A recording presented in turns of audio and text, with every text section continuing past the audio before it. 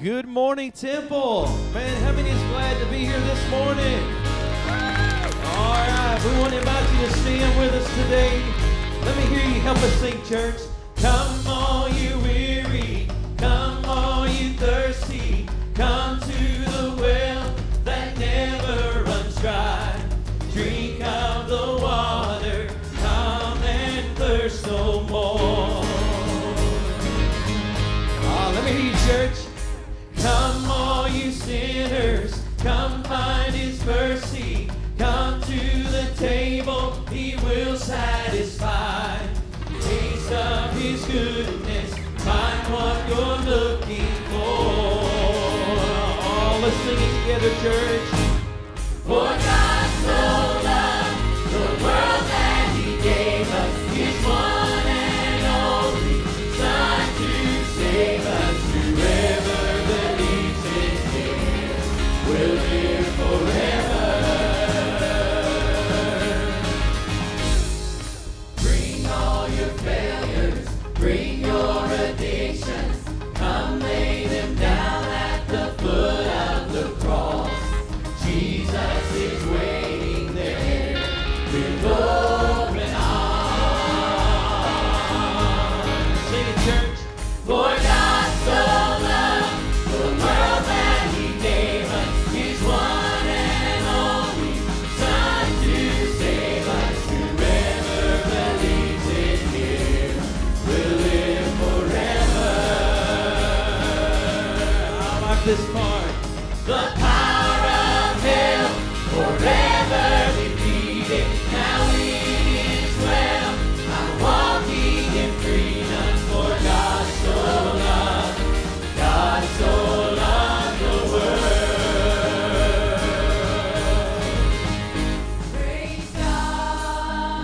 Praise God, from whom all blessings flow. Praise Him, for the wonders of His love. Sing it, church. Praise God, from whom all blessings flow. Praise Him, for the wonders of His love. For God so loved the world that He gave us His one and only Son to save. For God so loved the world that He gave us His one and only Son to save us. Whoever believes in Him will live forever. Oh, the power of hell forever defeated. Now it is well. I'm walking in freedom. For God so loved the world. For God so loved the world. Sing it one more time. For God so loved the world. Would you be free from the burden of sin? There's power in the blood, power in the blood. Would you or evil of victory win? There's wonderful power in the blood. Oh, there is power, wonder-working power in the blood of the Lamb. Oh, there is power, wonder-working power in the precious blood of the Lamb. Would you do service for Jesus, your King? There's power in the blood, power in the blood. Would you live daily his praises to sing? There's wonderful power in the blood. Oh, there is power, wonder-working power in the blood of the Lamb. Oh, there is power, wonder-working power in the precious blood. Oh, sing that chorus one more time. Oh, there is power, power, wonder-working power in the blood of the Lamb. Oh, there is power, power, wonder-working power in the precious blood of the Lamb. It's in the precious blood of the Lamb.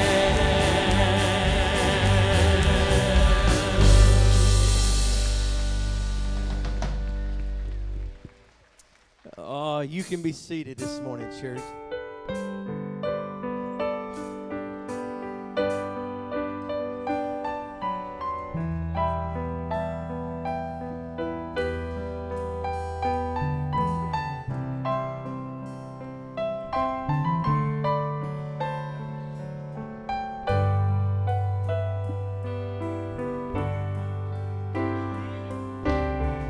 When I'm feeling afraid, full of uncertainty, when the plans that I've made all fall apart,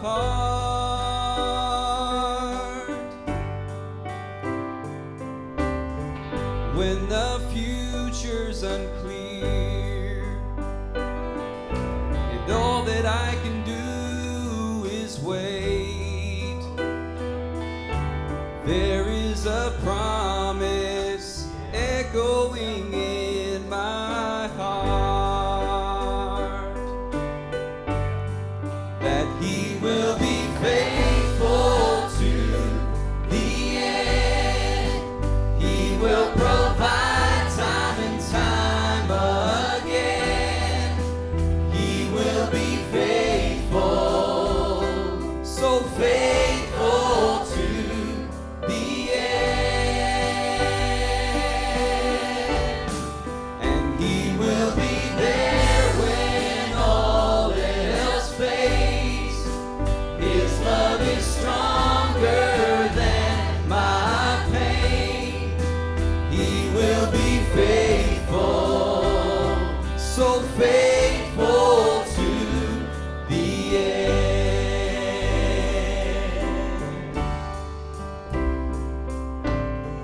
There is grace I can't measure, mercy I don't deserve.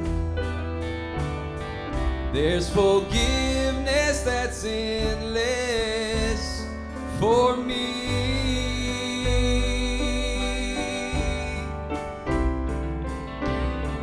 Oh, what a blessed assurance to know how deeply I'm loved. And I'm always reminded that He will be all I need. All I need. Will be faithful to the end. He will provide time and time again. He will be faithful, so faithful to the end.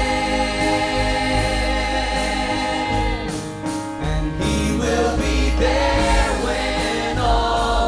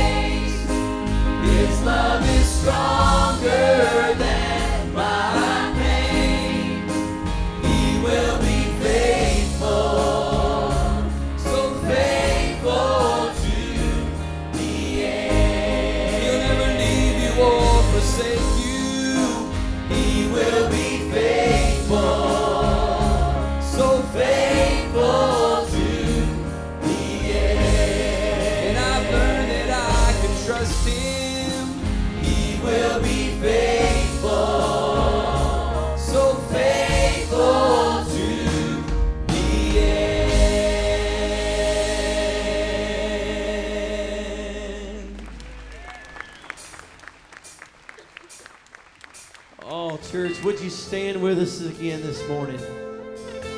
I'm glad that we serve a risen, living, and a faithful Savior this morning. So let's all sing out this morning. Help us out. Jesus came and loved me. He took my sin to Calvary. He has made a way for me. Now my eyes are open since I've come to know Him. His great love has set me free. And at the cross, my debt was paid. All my sins were washed away. Just for me, amazing grace at the cross. Sing it, church. Jesus came and loved me. He took my sin to Calvary. He has made a way for me. And now my eyes are open since I've come to know Him. His great love has set me free. At the cross, my debt was paid. All my sins were washed away.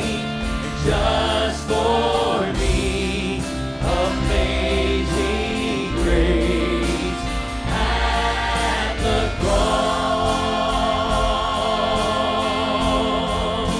And at the cross, my Savior died. He shed His blood, was crucified, and just for me, He gave His life at the cross. I'll sing my joy. My joy will ever be in the one who saved me, Jesus, Lamb of Calvary. All praises to the King for His grace and mercy. I have been redeemed. My joy will ever be in the one who saved me, Jesus, Lamb of Calvary. All praises to the King for His grace and mercy. I have been redeemed. Oh, sing it, church. At the cross, my debt was paid. All my sins were washed away. And just for me, amazing grace at the cross. At the cross, my Savior died. Shed His blood, was crucified. Just for me, He gave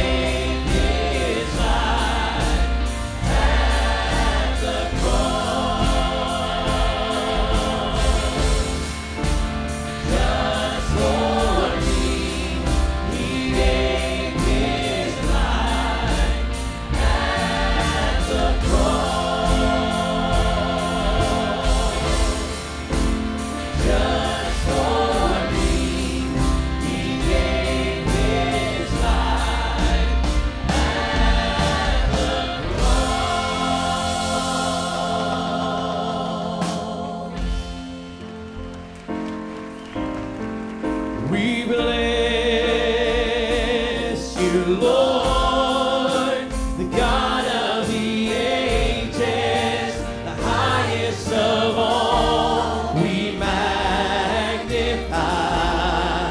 you. Your name will be exalted. Oh, who can compare? Who can compare to you? To you? Who can compare? Who can compare to you? To you? Let's sing it, church. We bless you, Lord, the God of the ages, highest of all. We magnify you. Your name will be exalted, exalted, exalted.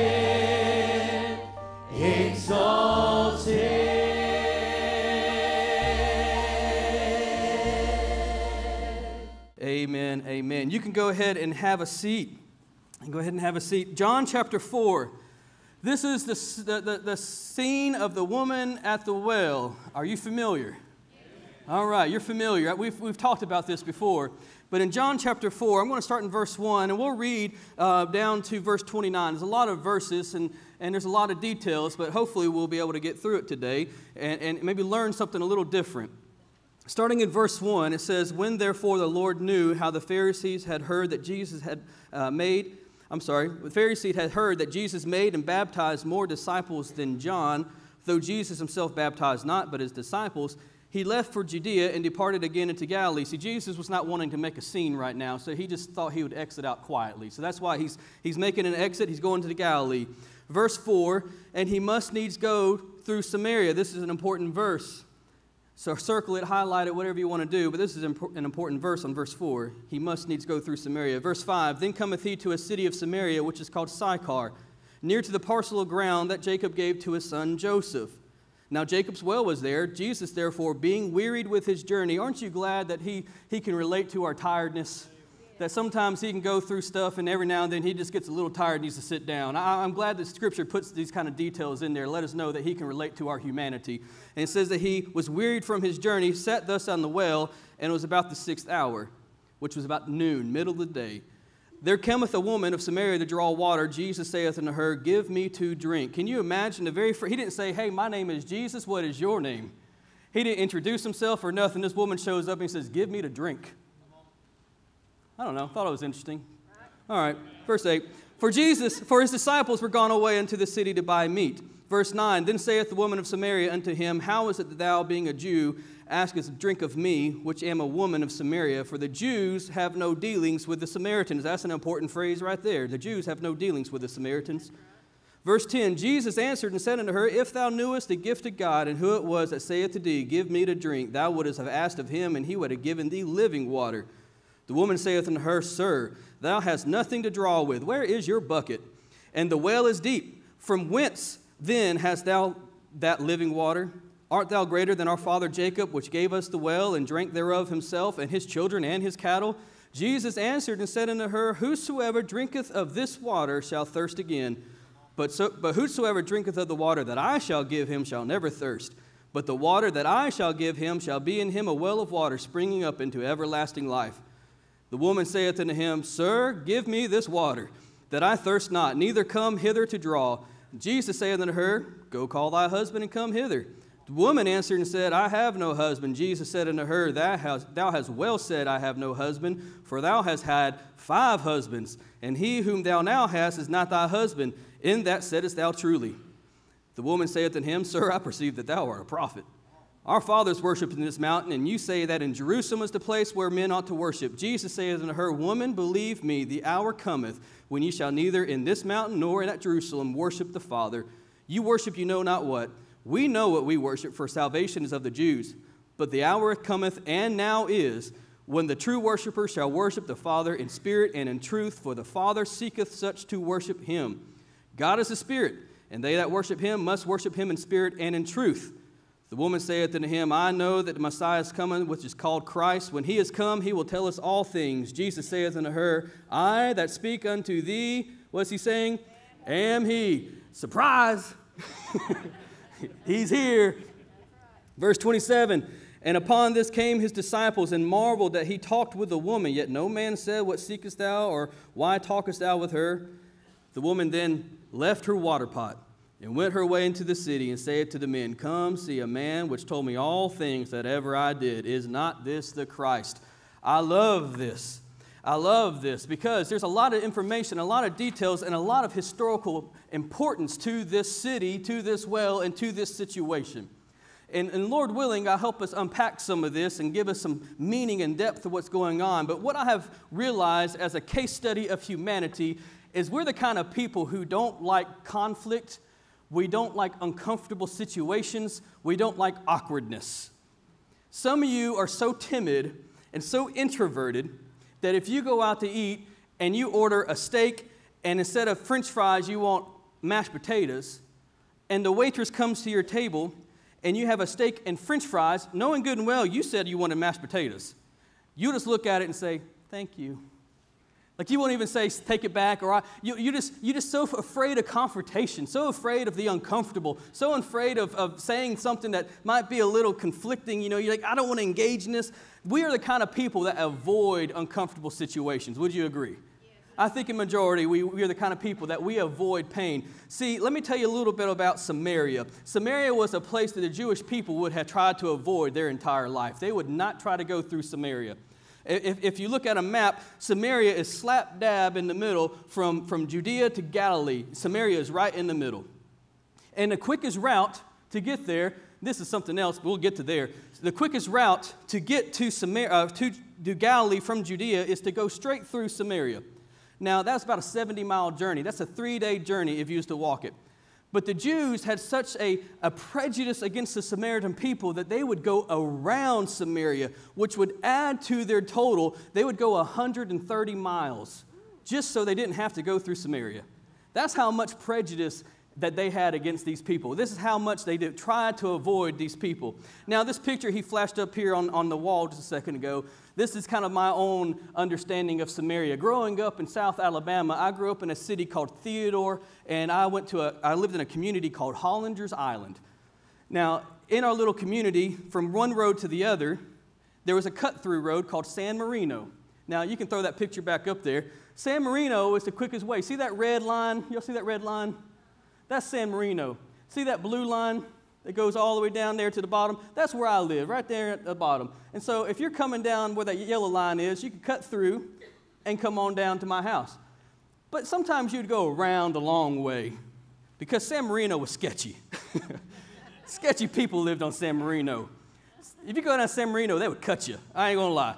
They were a little gangster down San Marino. They didn't always do right. So my mama would a lot of times go around San Marino instead of cutting through. San Marino was the quickest route.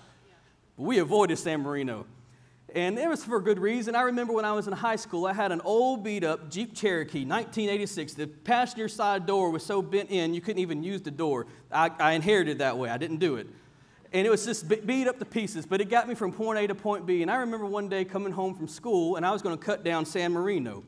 And so I started driving down San Marino, and wouldn't you know it, the O'Rourke boys were out in the middle of the road. Now, you don't know the O'Rourke boys, but the O'Rourke boys were never up to anything good.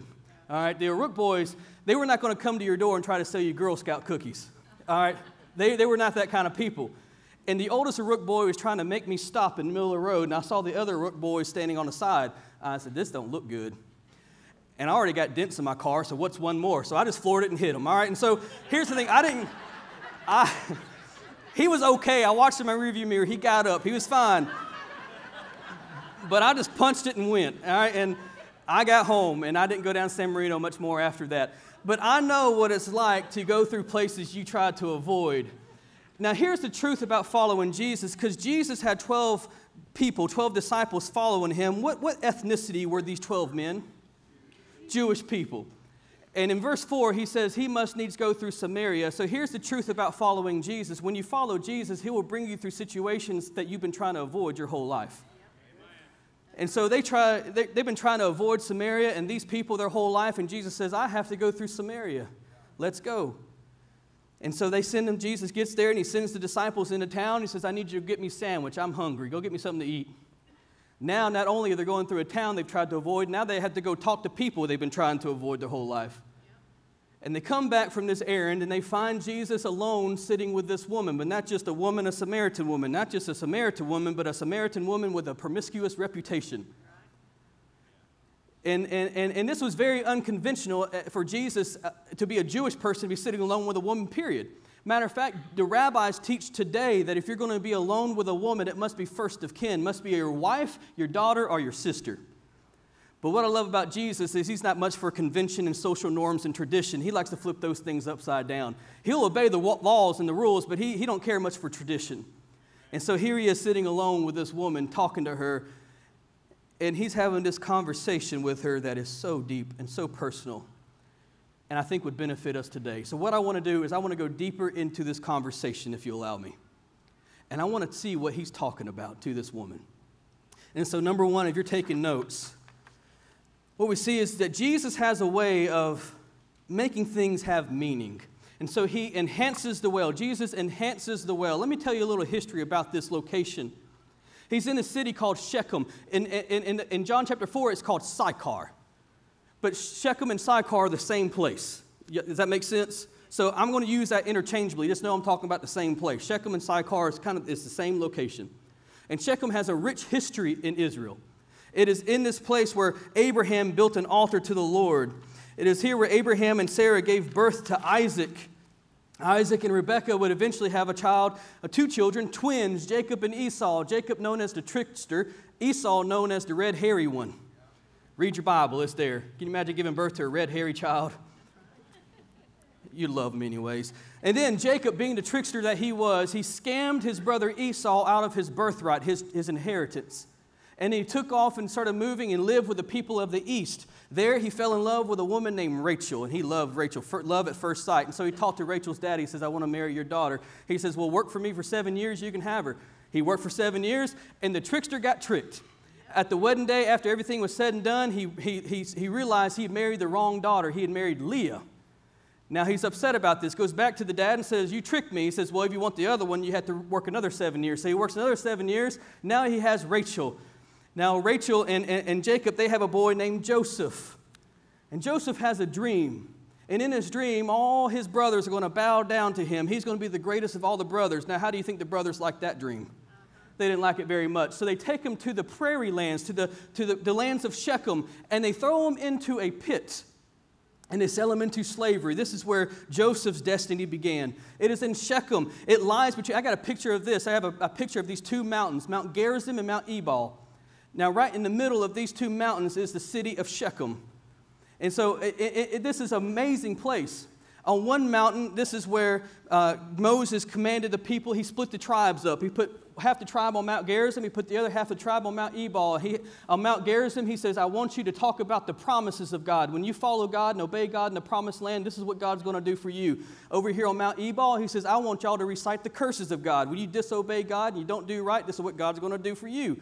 And this was a way that Moses was commanding the people before they go into the promised land how they were going to conduct themselves. This happened in Shechem. And then towards the end of his life, Joshua is now the commander, the military leader of Israel. Towards the end of his life, he calls all the people of Israel together in Shechem. And he gives them his final address and final words about what he's about to do before he leaves out. And then Joshua and the people of Israel go and conquer the promised land. After they conquer the promised land, they take Joseph's bones. Joseph's dead and gone, but his bones are buried in Egypt. So they go and retrieve the bones of Joseph, bring them back to Shechem, and there's a tomb to this day with Joseph's bones there in Shechem. And then all of this comes up to a point in John chapter 4 where Jesus has happened to be in Shechem talking to a Samaritan woman. All of this history behind him, all of the promises and covenants of Israel, all the things that took place before this moment is all behind him, and it's like an arrow pointing at Jesus. I don't know if you understand this, but when you read the Old Testament, it's just foreshadowing the coming of Christ. And so everything the Old Testament was promising and talking about, now here's Jesus at this well in this holy land, in this location, in this rich history of a location. And here's what Jesus can do, and only Jesus can do this, is he's able, because history, if you read the Old Testament, Israel's history was not always rainbows and unicorns. They were idol worshipers. They were people who forsook God. They were people who married other nationalities, and they started worshiping those gods. They had a very, very tragic history at times. But what Jesus can do is he can wrap his arms around the horrible and the holy at the same time. And what Jesus can do is he can wrap his arms around the garbage and the good at the same time. And I love it because that means he can do it for you too. He can come to your life and he can wrap around everything that's good and everything that's bad, and he can give it meaning. He can give it purpose. And so here's this arrow pointing at Jesus in the middle of Shechem. And this is a huge lesson for us because all of history is pointing to this moment that he's having a conversation with this woman. And this woman, he's saying, can you give me something to drink? And she says, you don't even have anything to drink with. Are you even you greater than our father Jacob? She has no idea who she's talking to. This is the walking word. This is God in the flesh. All of her father Jacob was preparing the way for this man right here named Jesus. Amen. Abraham, the promise that was given to him, through you all nations will be blessed. Guess what? He is there. That's the blessing to all nations right there, Jesus. Yeah. Jesus is the culmination and the tangible evidence of all the prophecy of the Old Testament, and she's talking to him right now, and she don't even know it. In this historical setting, she don't even know. And Jesus is able to take a conversation about a well and make it something bigger. She says, he said, give me something to drink. And then she says, well, you don't have anything to drink with. And he says, well, if you would have asked me, I would have gave you living water. Now, let me help you understand what this is. Jesus has a way of taking conversations from the lower, lesser, and lighter to the heavier, higher, and holier. Yes. Think about it when he goes to call his disciples. He sees them fishing. He says, I see that you're a fisherman. How about you follow me, and I will make you fishers of men. He goes from the lesser, lighter, and lower to the heavier, higher, and holier. This is what Jesus does constantly. He's able to take a normal conversation, find a way to segue it into a gospel conversation. Jesus was the model for this. We can look at his conversations time and time again and see how he's able to take a normal conversation. He's just talking about water, and now all of a sudden he's talking about salvation. I think about a conversation I had with a young man the other day in the sauna at Cullman Aquatic Center. I get a little weird in the sauna because it's just a small little closet that's about 180 degrees. You're just in there sweating to death. And another guy walks in, and it's just two dudes shirtless in a sauna. You know, I'm going to break the ice. I'm not going to just stare at them, you know. So I engage him, and I notice he has tattoos on him. And so I say, man, I like your tattoos. And he had one on his arm. It was Star Wars. I said, tell me about that one. He said, oh, it's got a Death Star on it. It's got lightsabers. I'm like, that's pretty cool. I like that one. I said, what about the other one? He explained the other one. And on his back, he had a cross. I said, what does that one mean? He said, that's a Celtic cross. I'm from Irish descent. I said, cool. And some of y'all don't know this, but I got tattoos too. Now, don't get up and walk out, okay? We'll be okay. We'll be okay, Fairview. We'll be all right. And I have one on the back of my leg. It's called the noon symbol. Now, what this is, about 10, 11 years ago, when Israel was being persecuted by ISIS, people from ISIS would go and spray paint this symbol on all the businesses and homes of the people that lived there. It was called the noon symbol. It's the Arabic letter N, because they would call the Christians Nazarenes. And so anywhere there was a Christian community or Christian person, they would spray paint this symbol on the building. And so kind of in my own way, in the act of solidarity with my Christian brothers and sisters over in the Middle East, I put that symbol on my body. And I began to share that with this young man. And then I said, do you have a moment? I'd like to tell you my story. And all of a sudden, I'm able to engage this guy in the sauna about my story. Now, we went from the lower, lesser, and lighter to the heavier, higher, and holier, didn't we? And it started about a tattoo. Yes. And this is what Jesus does. He's able to take a conversation and transition it into something and give it meaning. So he enhances the well. Then secondly, he engages the woman. Now he's having a conversation with this woman. She says, you don't even have a bucket. She has no idea who she's talking to. In John chapter 1, verse 3, it says, all things were made by him, and without him was not anything made that was made. You know what he's saying? The very molecules that make up the water, Jesus spoke it into existence. The very clay and the dirt that made that well, Jesus put it into existence. And she's saying, you don't have a bucket. He's saying, lady, I made the water. You know? You don't even know who you're talking to. In Isaiah chapter 40, verse 12, Isaiah says, "Who hath measured the waters in the hollow of his hand, and meted out the heaven with a span, and comprehended the dust of the earth in a measure, and weighed the mountains in the scales, and the hills in the balance?" You know what Isaiah is saying? He says, our God is so big, he can fit all the waters of the world in the hollow of his hand. He can stretch out his arms, and he can touch from one side of the universe to the other side of the universe. Our God is big and powerful. And she's saying, you don't have a bucket. But you know what? Jesus don't get offended. He don't get disturbed by this. And he just kindly responds. He says, well, if you come to this well to drink, you will come again. And in verse 14, we find the heart of the passage. It says, but whosoever drinketh of the water. Now, I want y'all to underline this, circle this. He says, whoever drinketh of the water that I shall give him. I shall give him. This water is not earned. This gift is not something you can muster up in yourself. You can't be good enough to receive this. Jesus says, I shall give it.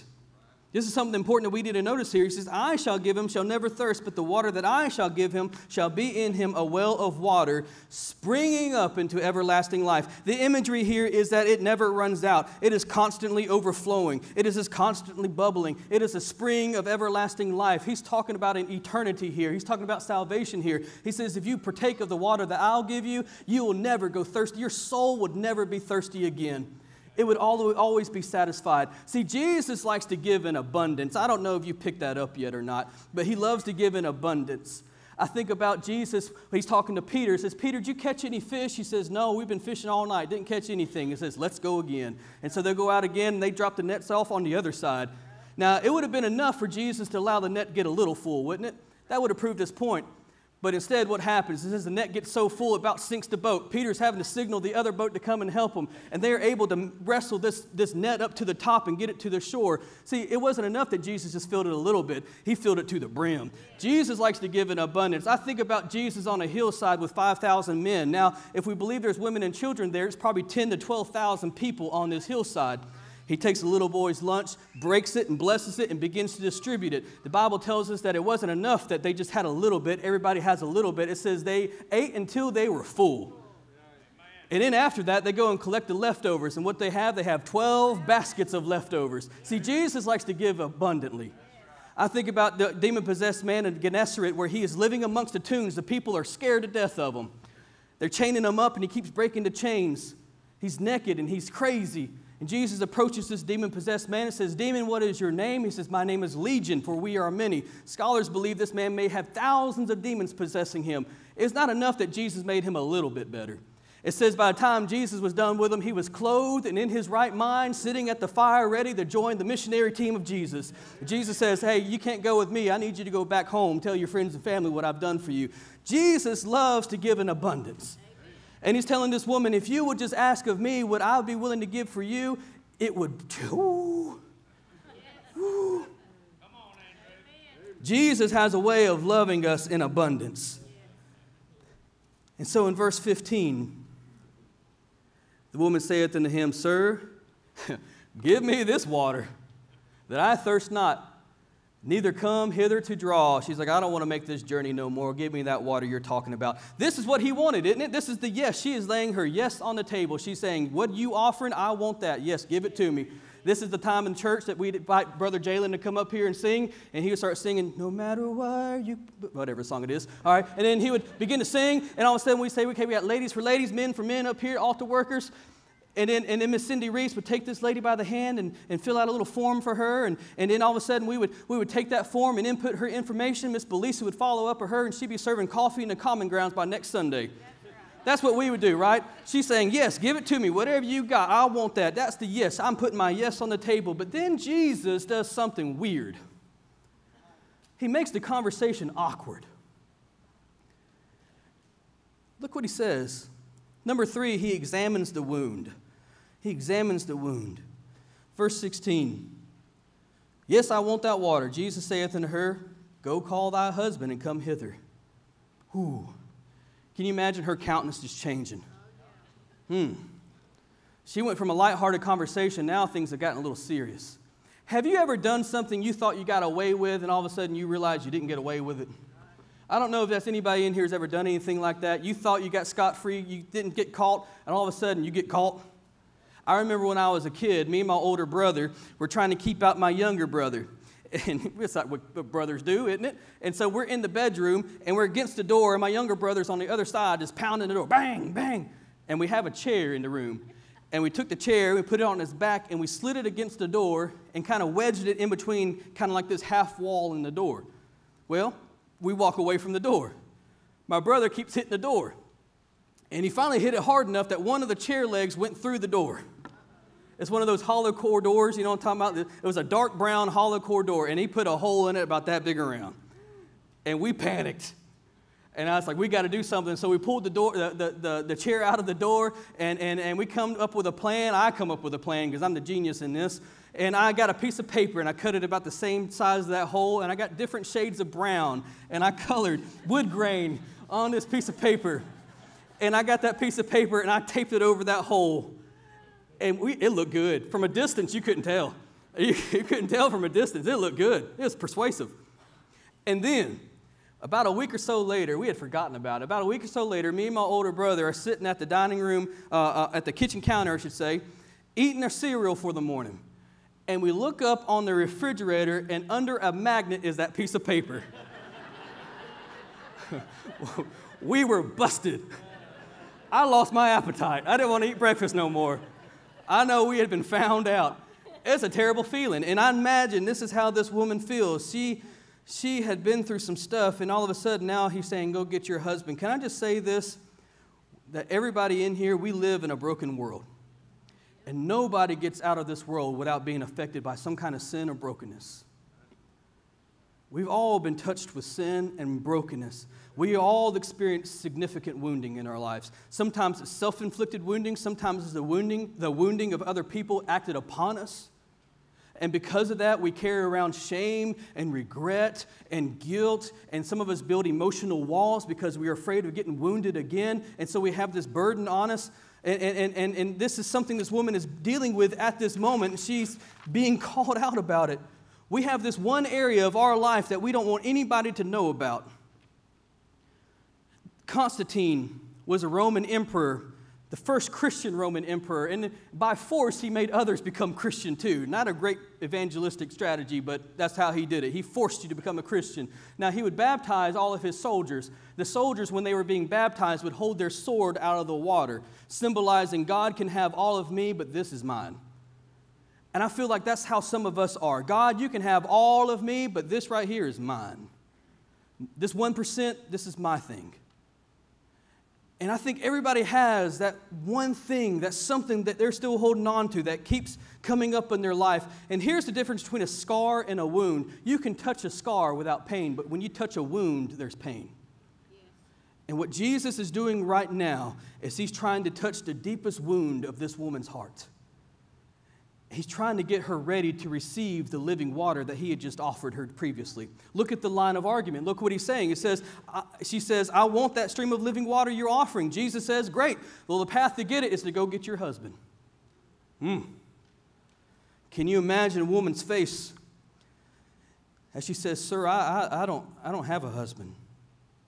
And then Jesus drops the truth bomb right in her lap. You said right. You've had 5 husbands. And the man you're living with right now isn't even your husband. Why would Jesus bring this up? She was already saying yes. Why would she bring this? Why would he have this awkward conversation right now? Why? Here's why. Because God comes after us not in our goodness, but in our brokenness. Where God is going to come after you is not in how good you are, but how you don't have it all together. In our politically correct world, everybody would read this and think, well, that's unfair for him to say something like that. Here's the thing, he's only speaking truth. And we've come to a place in our world that believe truth is some kind of judgment. I work out at Planet Fitness every now and then. You know what they don't have at Planet Fitness? A scale. You know why? Because their motto is, we are a judgment-free zone. And so in their estimation of things, a scale is judgmental. You know what a scale does? A scale tells you the truth about yourself. If I step on that scale and I see more numbers on that scale than it's in my bank account, we have problems. All right? That scale is only revealing to me what the problem is. It's telling me the facts about myself, right? Would you agree? And so what God does, see, here's what the scale does. When I step on a scale and I see that number, it motivates me. I say, well, I need to do something about that. I need to do some changing. I need to change my habits. I need to correct that. So the truth of the scale puts action into me. And so God in His Word, this is what Jesus is doing. He's saying some hard things. He's saying some truthful things. But the reason why He's doing that is because the most loving thing you can do to somebody is tell them the truth. We have come to the realization and this skew of things that we believe that withholding information is love. Withholding truth is not love. Withholding truth is hate. If you don't tell somebody what is true, you don't love them, you're hating them. To tell them the truth is to love them, even when it hurts. And so what Jesus is doing is He exposes the sin in her life so that she sees the need for a change. Because this is a habitual behavior in her life. She's got 5 ex-husbands and living with a man that's not even her husband. This is something she's been trying to do to satisfy the thirst of her soul her whole life. And He's pinpointing and says, lady, you've got a problem. And I want to help you. And so you must understand it is in our sin that He meets us, not in our achievements. The gospel has never been, Jesus found me at my best. Anybody's testimony in here, Jesus found me at my best? No, the testimony usually is, Jesus found me at my most broken. Jesus found me when I was in my greatest need. Jesus found me when I was in my most messed up. Jesus found me at the end of my rope. That's when Jesus encounters you. Why? Because that's when you get to the place that you see a need for Him. And so she didn't quite see the need yet. You see what I'm saying? And so He's saying to her, go get your husband. I don't have a husband. That's right, you've had 5 husbands. Man you're living with now is not even your husband. All of a sudden, she's realizing, ooh, I'm in trouble. I'm broken. I've got a problem. There's 2 great revelations in Christianity. There's the revelation of God and the revelation of ourselves. Now, here's the thing. You will never really truly see yourself until you truly see God. And when you see God in all of His glory and all of His pureness and perfection, when you see God and you see yourself against God, you'll be appalled at what you see in yourself. When you see God the way He is and then you look at yourself, it'll make you want to do something about it. It'll make you want to change. So the gospel is not God found me at my best. The gospel is God found me at my worst. Jesus wants for you to have streams of living water bursting forth in eternal life and come out of the deepest part of your life. That is the offer. That is what He's come to offer you. And so there's going to be a reaction to that because He's got to touch some wounds. He's going to have to touch some wounds. And our reaction to being touched by our wounds being touched is that we're going to redirect, we're going to react, or we're going to retaliate. I had a dog that hurt its leg recently, and I was just trying to pick her up. And when I picked her up, I hurt her leg a little bit too. And she reached back and she bit my arm. Now, she didn't bite it hard enough to draw blood, but she bit it enough to let me know that hurt. Yeah. And sometimes when you get a wound touch, you kind of retaliate a little bit. Look what this woman does. This woman uses the redirect.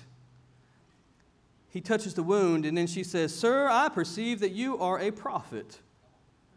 And then she starts using this highly controversial theological conversation of the day to try to get him off the trail of her behavior. So our people say it's this mountain, your people say it's this mountain, so which mountain is the best mountain? You see what she's doing? I don't want to talk about this no more. Let's talk about something else. She's redirecting the conversation. Let's talk about something different. I've been in Baptist circles most of my life, and one thing Baptists like to do is eat. We love potlucks. I used to go to revival meetings and camp meetings and everything else, and we'd have buffets of food, let me tell you. So much good food. And then after that, you would see the world's largest man get up there and preach. And here's the thing. He would get up there and he'd preach about all kind of hot-button topics of the day. He'd talk about homosexuality, promiscuity. He'd talk about the King James Bible. He'd talk about how contemporary music is the devil. He would talk about all these things that would get him amens. But I've never seen a big man like that talk about moderation or gluttony.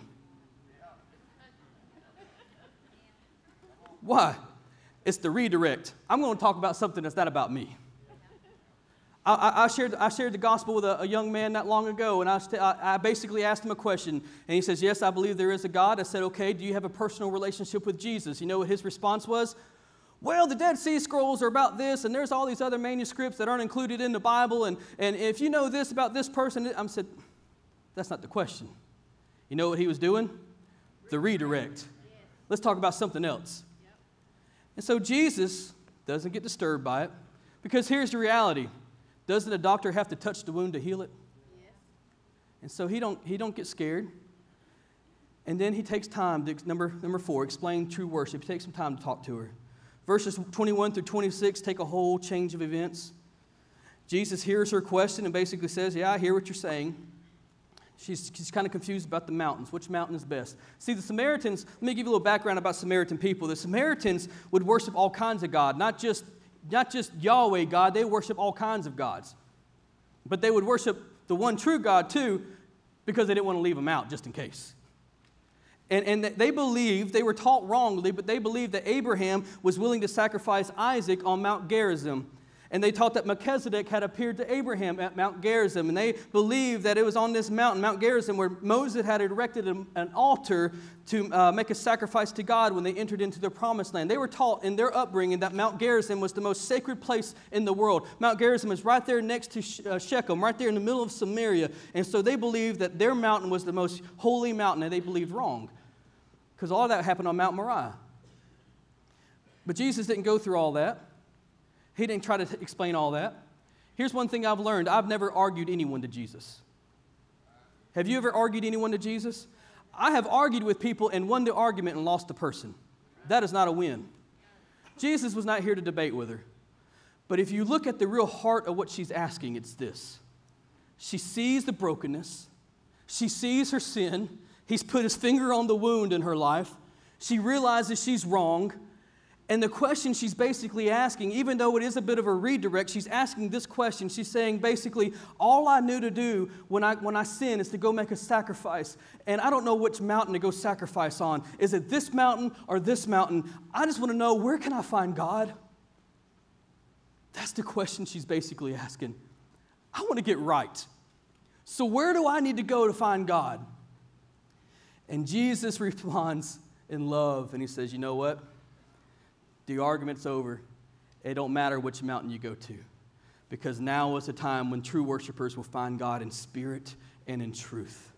In other words, you can worship him anywhere, everywhere, anytime. He is approachable. He's not confined to this mountain. He's not confined to this mountain. He's not confined to these people. He is available to you right now. Well, that's good news. And in John, if you read John, there's a bunch of I am statements. He says, I am the bread of life. I am the Son of God. I am the Son of Man. There's all these I am statements in which he's identifying himself as God. This, in verse 26, is the very first I am statement in all of the Gospel of John. And who gets it?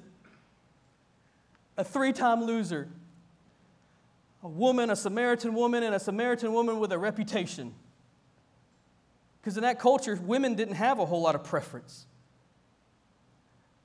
But Jesus gives the first I am statement. She says, well, when the Messiah comes, he will sort all things out. And then in verse 26, Jesus saith unto her, I that speak unto thee am he. I am he. The first I am statement wasn't given the previous chapter when he was talking to Nicodemus. Nicodemus was a religious ruler of the day. Jesus didn't give an I am statement to Nicodemus. Jesus didn't give an I am statement to his 12 disciples who had forsaken everything to follow him. The very first person to get an I am statement in the Gospel of John is this woman. You know why? Here's why I believe this is. Because Jesus wanted to love the world, not just in theory, but in action. You can see it right here. He comes close to those who are far from him. And I can imagine this woman saying, well, listen, what about my past? And he says, well, listen, I told you about your past. I know everything about you. The offer's still on the table. What about my present? Because think about this. Did she go move out of home dude's house yet? Did she go pack her bags yet? Did she break up with the guy? Offer's still on the table, isn't it? You want living water? I'll give it to you right now. But don't you know what I've done? Yeah, I've told you what you've done. Offer's still on the table.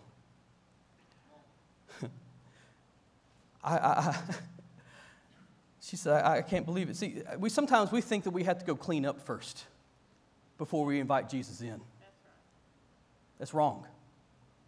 Jesus says, I want you like you are. See, he loves you enough to bring you in like you are, but he loves you too much to leave you like you are. And so there is the expectation you will change, but he wants you right now as you are. He didn't say, okay, go move out of your dude's house, go get you another rental, go get you a job, go get a steady income. After you do all that, let's come back, let's talk about this. No, he says, hey, you want living water? I'll give it to you right now. I've got 5 husbands. I know you had 5 husbands. I'm living with a guy right now. I know you are. You want living water? Water that will satisfy the thirst of your soul? You can have it right now. You want it? You know what she does? You know what her reaction is? Woo! You know what she does? Listen. She gets up. In verse 28, the woman then left her water pot and went her way into the city and said to the men, come see a man which told me all things that ever I did. Is not this the Christ? You know what she does? See, that water pot is a symbol of her burden, her shame, and her sin. Because this well, Jacob's well, was over half a mile outside of her city. There were other wells that were closer to her village. And there are better times of day to go to the well other than middle of the day, noon, in a desert. Who wants to carry a pot of water in the middle of the day in a desert? But you know why she did this? She went to the furthest well at the hottest part of the day because she didn't want to be seen by nobody. Her sin had made her an outcast. Her sin has ostracized her and kept her out of public eye for so long, and now for the first time ever, she has met a man who's not afraid of the skeletons of her past or the ugliness of her present, and says to her, I'll take you like you are. I'll give you living water to satisfy the thirst of your soul. You don't have to keep jumping around from man to man to man. I will satisfy the thirst of your soul if you just partake of what I have to offer. And for the first time ever, her soul was filled and satisfied that she didn't need a water pot no more because she walked away with a whole well. And she went back to the village and says, you need to come see a man who told me everything about me and still loved me all the same. Isn't that what Romans chapter 5, verse 8 tells us, that God commendeth his love toward us, and while we were yet sinners, Christ died for us? Isn't that the gospel, that even at your worst, he saw you and loved you? Even when you didn't love him, even when there wasn't anything lovable about you, he still loved you? That is the gospel. And she goes and tells people, you've got to come see this man. She stood up and walked away without the water pot, because she had the whole well. See, Jesus, if you look at the very beginning, it just started with a conversation about water. Give me something to drink. You don't have a bucket. You're right. But let me tell you about some living water. And he took the lesser, lower, and lighter and made it into the heavier, higher, and holier. Then he spent some time talking with her, hearing her, listening to her, understanding her concerns, and says, you know what? Anything I know about you doesn't scare me away. I love you. Here's some living water. You want it? All you got to do is take it.